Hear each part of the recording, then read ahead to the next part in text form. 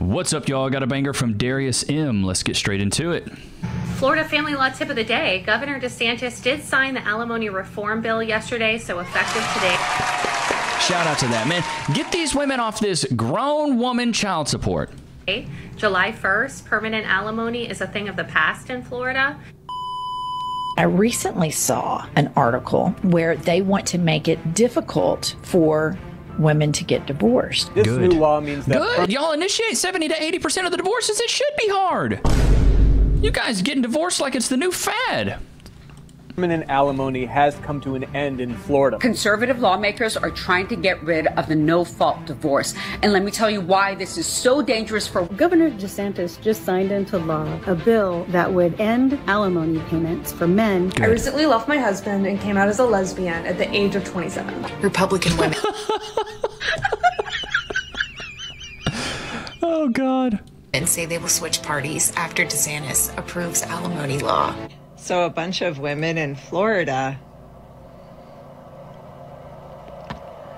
are pissed off at Ron DeSantis because he's taken away their alimony. As he should. And this is how women have survived for so long. As he should. He should definitely take it away. There's no reason that you ladies should be able to live off the back of another man this long. This is grown people child support, buddy boy. No way. Let's talk about the new Florida alimony law and how it may catch fire in other Republican-led states. The measure was called SB 1416, and it's a bill that not even Rick Scott, the former Republican governor, would sign. But DeSantis signed it on June 30th, and it became law on July 1st. It ends permanent alimony. Good. Now, that sounds terrible, and it is terrible for the women of Florida who were counting on having permanent alimony. Of course she would say it's terrible. That's terrible. You probably aren't even into men. Because it's mostly going to affect older women. But there are only 7 states in which permanent alimony exists anyway, and those are Connecticut, New Jersey, North Carolina, Oregon, Vermont, and West Virginia. I recently saw an article where they want to make it difficult for women to get divorced. So when no-fault divorce became the norm, the suicide rate in... Look at these chicks. They look like witches. What? The suicide rate? Are we seriously talking about suicide rate? By 20%. 20% just based on... From fault to no fault. Fault to no fault. So going back... Okay, I don't even know the difference. Let's educate ourselves here a little bit, chat. What is fault versus no fault divorce? I think I know, but I don't want to sound ignorant. A no fault divorce essentially means that spouses don't have to prove to the court that their marital conditions warrant the granting of a divorce. A divorce in Texas may also be granted in favor for a spouse on fault grounds. There are 4 distinct categories for filing a fault-based divorce in Texas. Okay, let's get into what it is in Texas. I don't know what it is in these other states. Cruelty, adultery, felony conviction, and abandonment. Abandonment? Like he never came back after going to get the milk? Is that what we're calling abandonment? I don't know. We'll see. Let's get back to it. To fault divorces does nothing but traps women and keeps them in dangerous situations. Dangerous situations. Guys, just don't get married. I mean, that's brutal. I think that marriage is still alive and well. I just think you need to learn how to vet accordingly. A lot of men don't. They have rose-colored glasses. They get lost in the sauce. Do not get lost in the sauce. Vet a good woman. Let her meet your family. We can get into that a little bit later. Giving these women leverage over you. This is an all-out assault on women. You guys see her ring finger? She's currently married. That's what I'm saying. She's actually married. For the guy who she's married to. The husband, you're a fool. She's on this podcast talking about, oh, this is all out assault on women. No. This is going to stop you guys from leeching off a man and taking her money after you long gone. That's all this is about. Scamming men. Yeah, it's pretty brutal. Law, a bill that would end alimony payments for men who were mandated to pay these payments for the rest of their ex-wives' lives. They called it alimony forever. Governor Ron DeSantis signed the bill into law, which now essentially does away with what is known as permanent alimony. Camille Malone, 5-ish, says the recent change to Florida's alimony laws has her wanting to change her allegiance. Well, I'm really disappointed because I'm a Republican. I voted for Governor DeSantis, and this makes me very sorry that I did. Governor Ron DeSantis Because signed we're taking the ability away from you to be able to rob other men? the bill that does away with what's known as permanent alimony.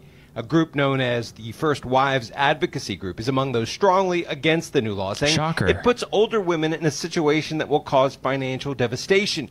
Co's in favor of the changes, says What permanent about the men? alimony forces them to work long past the age they wanted to retire because they had to make those payments. The law also allows ex-spouses to see modifications to alimony agreements when they want to retire. It doesn't matter if there's a difference in income or you are married for 20 years. If there's no need, there's going to be no alimony. The statute was also amended to force the court to reduce or end alimony if the person getting alimony is in a supportive relationship, and that does not have to be a marriage. That's a lot good. of people in there. I think. No, that's actually good. So if they're in an actual good relationship and they're, with someone, I think that's a good idea. I think it's a really good idea. If they're in a relationship with another man and they've moved on, I don't think that you should get the alimony anymore. I get my alimony still, but that's not the way it works. And that was the way it was forever. The statute just put that in writing. New law will only line the pockets of lawyers and the already wealthy.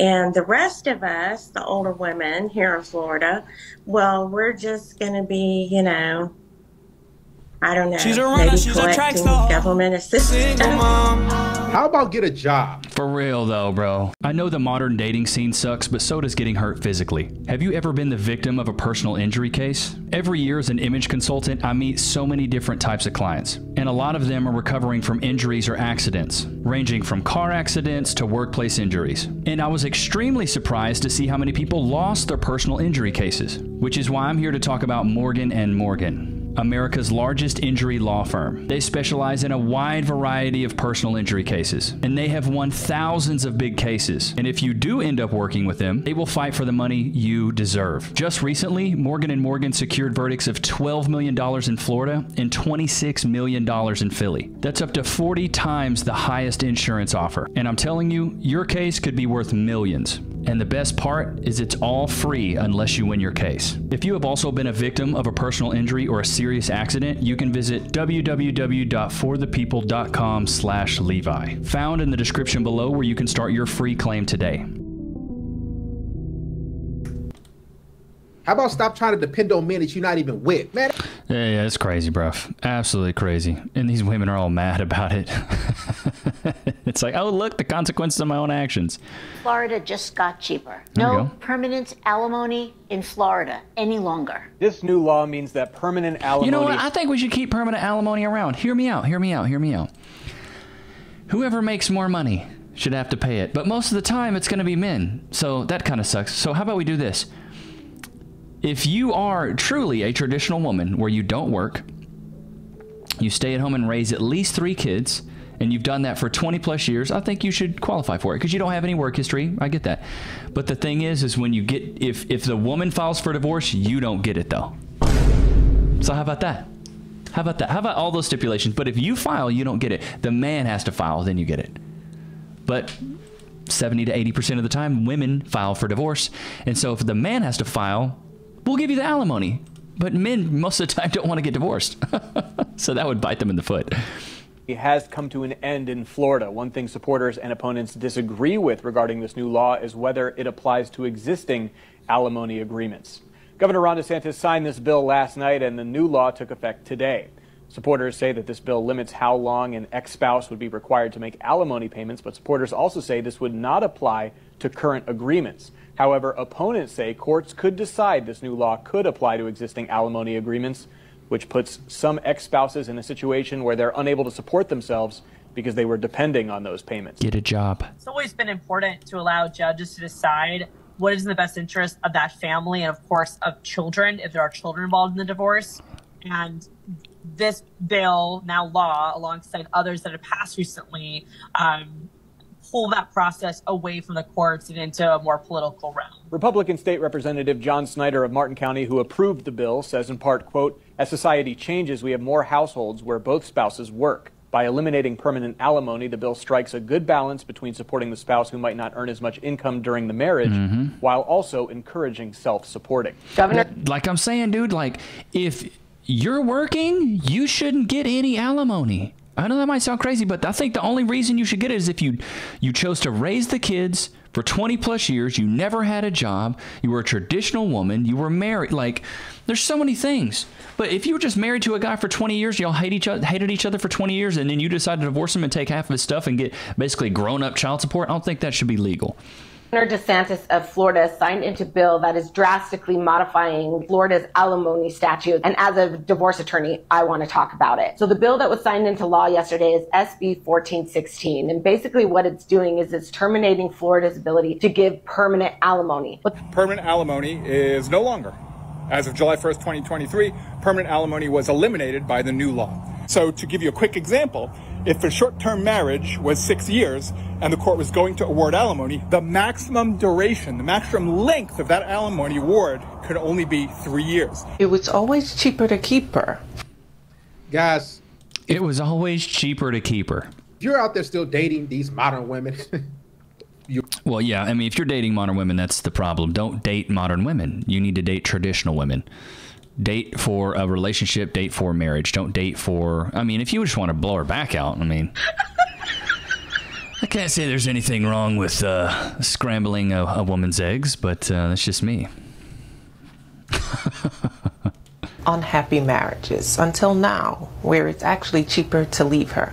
It took 4 tries and nearly 10 years, but Governor Ron DeSantis has finally signed a bill to overhaul Florida's alimony laws and eliminate permanent. He must be about to be getting hit with a divorce or something. Alimony. DeSantis' approval came a year after he vetoed a similar bill, and after the former Governor Rick Scott vetoed similar bills twice. 2 first names. Critics argue that the bill will impoverish older ex-spouses who have been homemakers and rely on alimony payments to survive. Proponents What about the men, though? Why are we always worried about the women? What about the men? These men have to keep working, or you're just digging out of my savings. Like, goodness. Just no thought about what the men are going through at all. It's always about the ladies playing the victim. This is why I say, dude, like, don't be the villain of, or don't be the victim of your story. Be the hero of it. Like, these ladies should say, you know what? I divorced him. I need to go get a freaking job. The bill say it adds clarity and stops ex-spouses from having to continue working long past retirement because they have to keep paying alimony payments. Exactly. That's slavery, man. That's wild, bruv. I'm sorry, but I can't get behind this alimony stuff. It's grown-up child support. It's robbery. Allowance per month is $1,000. I feel like a peasant. If you ask me, I think my mom should be giving me at least $2,500 a month just to cover my basic expenses. When my mom refuses to give me money, I make her life a living hell. You wrote into me. Tell me what you wanted me to get straight with your mom. Chat, let me know. If somebody was giving you $25 or $1,000 a month, would you be happy? I'd be shouting from the rooftops. I'd be like, thank you, free money, free money. I have to earn every penny I make, dude. I want my mom to understand that I can't live off of $1,000 a month, and I grew up on a certain lifestyle. She can't just take that away from me immediately. If someone took her lifestyle away from her, she wouldn't like that. And I grew up on entitlement is crazy. This is wild, bro. I grew up on it. Well, back in my day, I grew up dirt poor. How about that? I grew up with not nothing. Should I go back to that? That's the lifestyle I grew up on, no? on it. It's all I ever know. I can't deal with this. And so I came to you for help. Okay. I think the best She really think Dr. Phil not based enough? He's so based. He is just going to grill you. You just start with a job. No. Yeah, absolutely. She needs a job. Are you kidding me? Look at her face. She being for real, though, my dildo. This is wild, bruv. Dude, can you imagine, bro, being a grown man crying like this, bro? You would get clowned, buddy. Hey, put these chicks to work.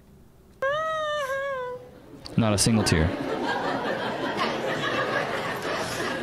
Not a single tear. You need a job. No, I don't want a job. Well, I know. It's so much work. Yeah, it is. It is a lot of work. Having a job's a lot of work. No handouts, dude. No freaking handouts. Bro, chat, how old were you guys when you got your first job? How old were you guys? I was like 12. It wasn't like a big boy job or anything. Loki, does somebody want a carrot? Free. Sit. Wait. Free. Go to your place. Ooh, he almost dropped it. It wasn't like a big boy job or anything, but I was a soccer referee for like under 6, under 8, and under 12, or I think it was under 6 and under 8 games. Actually, I may have been 14 at the time. I think I was 14. But then fast forward a little bit, and then I actually started working at Kroger. I was a bag boy. Shout out to anybody who knows Kroger. Let me know in the comments, what was your first job? What was your first job? My first job, I think, yeah, soccer referee, and then I worked at Kroger. But then all throughout that, I was also mowing yards. I used to mow the hell out of some lawns. A lot of people on my street, I would mow their yard, and sometimes I'd ask for an advance. Be like, hey, can I get that up front? Some people would say yeah, some people wouldn't. But no, I mowed yards. I never weed eated. I just mowed. But I was willing to work. You know, at the end of the day, I was willing to go out there and earn it. Now, did it suck? Yes.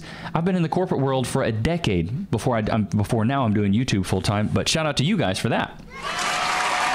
I was expected to be in the corporate world, but I remember when I got out of college. I'm gonna give you guys some backstory on me. It took me 6 years to get an undergrad. I'm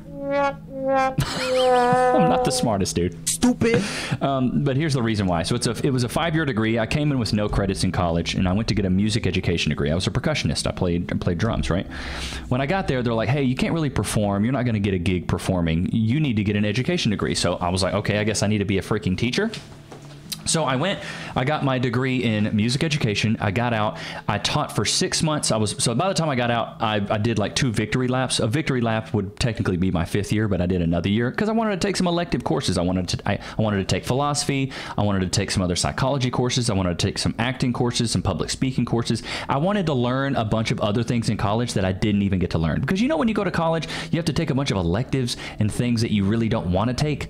Like I took a weightlifting course because I wanted to learn how to weightlift. You know, I wanted to work with an actual trainer. So there was a lot of things that I wanted to learn that I actually had to wait to even take that class because I had to take English 105. I had to take math, college algebra, and like I don't even use that stuff anymore. Dude, I use basic, you know, multiplication and subtraction these days. That's it. I don't use anything crazy. But you remember growing up, your teacher was like, "You're never going to have a calculator in your pocket." Honey, I got everything in my pocket now. Shots fired! I got it all. Shots fired! Anyways, I get out of college. I'm 24 years old. I get into a teaching gig. I start teaching or whatever, and I taught for maybe 6 months at a high school in Austin, North Austin. And I was like, bro, this is not going to cut it. I was working 50, 60-hour weeks, barely making like $2,000 a month. It was bad because I wasn't like a what's the word I'm looking for? I was a tech. So I wasn't like a full-on employee. I was like, the band had a budget to hire a tech to teach music, and that was me. That's what I did. So I did that for 6 months. It's like, bro, I'm over it. I'm done. I can't do this anymore. Then I went and got a job at a company called Yodel, Y-O-D-L-E. I don't know if any of you guys have ever even heard of this company, but it was basically we sold like marketing. It was like a 5-tier marketing platform where you would get like, we would track your web traffic. We'd give you a landing page. We'd give you, you know, a number that you could call. We'd provide you with analytics and, you know, blah, blah, blah, do all this stuff. And basically I would call small businesses. I'd call real estate agents, plumbers, electricians, arborists, roofers, garage door contractors. I'd call all these guys and just basically sell them on this package. It was like a 45-minute demo, and at the very end you say fair enough, and then they buy great, and you hit a gong. It was really cool culture. It was a really cool culture. It was something that to this day I still have some of the people that were like it was stuff like this. Let me show you. I don't know if you can see the sales floor right here, but yeah, it had like a gong there, and like it was basically, you know, Wolf on Wall Street stuff. You're calling people, selling them snake oil. And then once I found out the product didn't work, I left. But either way, I got into cold calling and then got into sales, and I did that for literally a decade and was able to make the bulk of my money. But if I would have stayed being a teacher, bro, I would have been broke for life. The whole point of that is it's never too late to reinvent yourself. If you feel like what you're doing right now isn't what you really want to do, pivot. Bro, I thought I was going to be a musician. I was a failed musician in Austin. That's what I did. From the time I got to Austin, from the 6 years I was there until I was 30, I thought I was going to be a music artist. That's what I thought. I thought I was going to be on Billboard's Hot 100. I thought I was going to be doing music videos and touring around the country. And so as soon as I gave myself an ultimatum, I said, hey, if the age of 30, if you're not cooking with this, you need to pivot, bro. And then I pivoted. And what did I pivot into? Content creation, doing this stuff. I started doing TikTok. I started doing Instagram. And then this last November, I was like, I'm going to conquer YouTube. And look at us now, 82,000 subs or something like that. It's absolutely insane. So it's never too late to reinvent yourself. If you feel like you're in a spot right now that you're not happy, you don't wake up fulfilled, you don't wake up every morning excited, go do something else. Start working on a side hustle. Do your 9 to 5, but then come home and work your side hustle from 5 to 9 until you can supplement your income and you can quit your 9 to 5. That's exactly what I did. Let my story be a testament that you can do it as well.